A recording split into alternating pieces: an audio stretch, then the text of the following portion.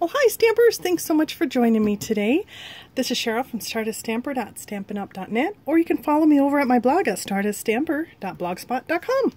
Here's a project I wanted to share with you today. It is a cute little snowman soup container that holds your cocoa, and then I picked these little marshmallows up just at Oriental Trading. I like the fact that they were already pre-packaged and you don't have to worry about, you know, germs or anything like that. They're cute. So let me share with you what we will need. Grab our scoreboard here. Oh, where'd I put it? Here it is. We're going to be stamping with the Snowman Season stamp set. And here's our piece of paper. There it is. I couldn't find my bone folder. Okay. So our piece of paper is cut at 8.5 by 5 inches. And on the 5-inch side, we'll stick this up here and we'll score it at 1/2 inch. I always put an S. I don't know if you can see that or not, but I put a S and a C, and I always try to make sure that my dark one is on the bottom, because that's your cutting blade, and your score, which is the gray one, at the top. And that way I don't have too many accidents. I'm forever messing up. But okay, back to our project here. Score 1/2 inch. Then we're going to turn it.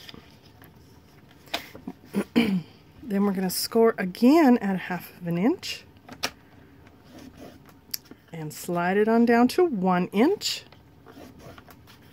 Then 4.5 and 5. Okay, so that's it.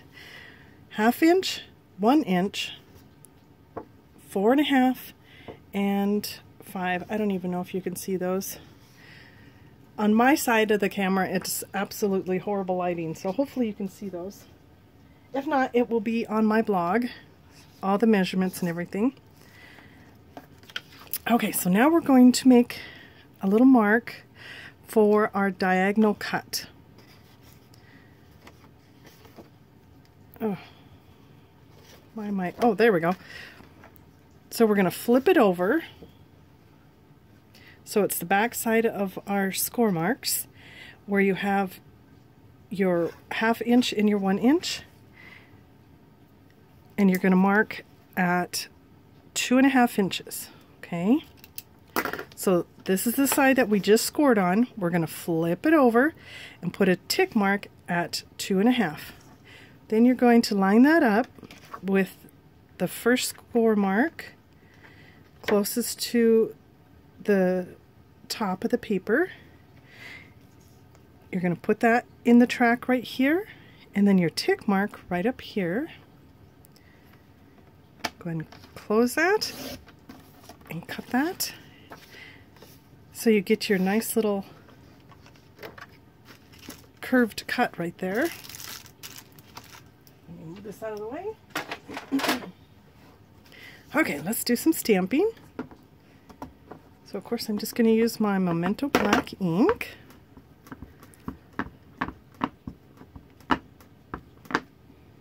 Make sure it's nice and inked up.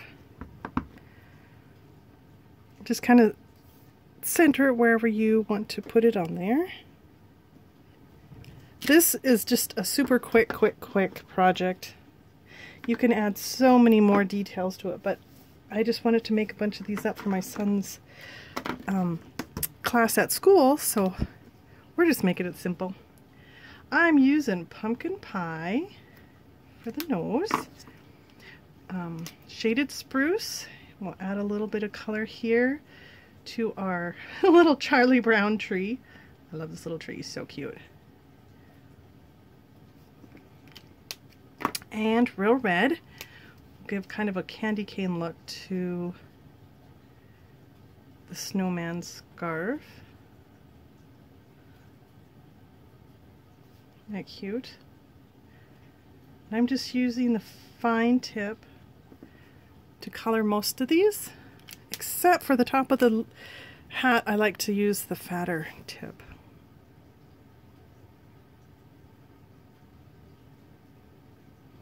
There. So cute. My goodness.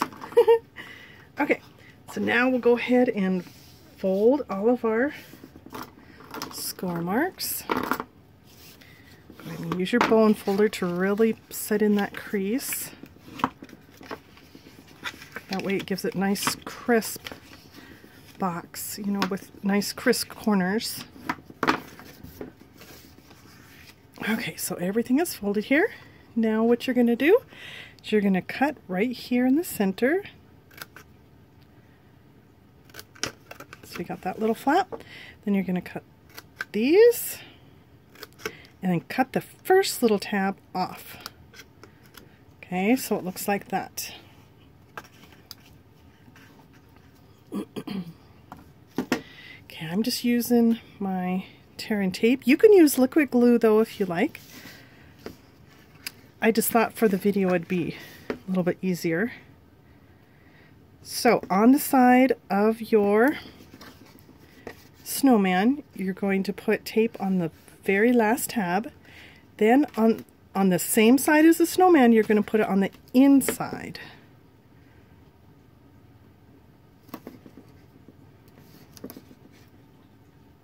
Whoops. There we go. You know, you always get tangled up when you're going to do a video or something.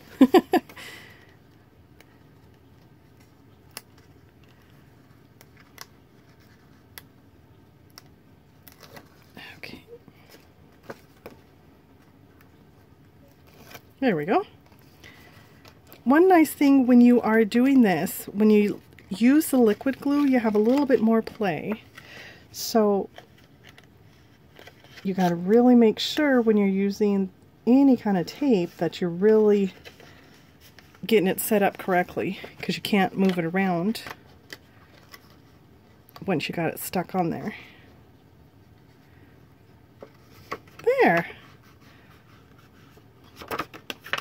Hopefully I kept it in the video, guys. I'm sorry, in the camera screen. I was trying to put it closer to me to make sure I got it lined up there. There, isn't that cute? And then you just go ahead and pop in your cute little cocoa. I mean, what kids don't like this? Or adults, for that matter. And I absolutely love the fact that you can get these from Oriental Trading. They're already packaged. I really, really like that, because during this day and age with, you know, everybody worried about viruses and whatnot, it's nice not to have to worry about putting on, you know, 5 layers of gloves and to keep the food sanitized or clean. But anyways, that's our project. Isn't that cute? I absolutely love this. If you have any questions, let me know. I am going to post this over at my blog at starduststamper.blogspot.com. If you like it, can you please go ahead and give me a thumbs up? And I'd love for you to subscribe so you can check out all my videos. Have a great day. Happy stamping!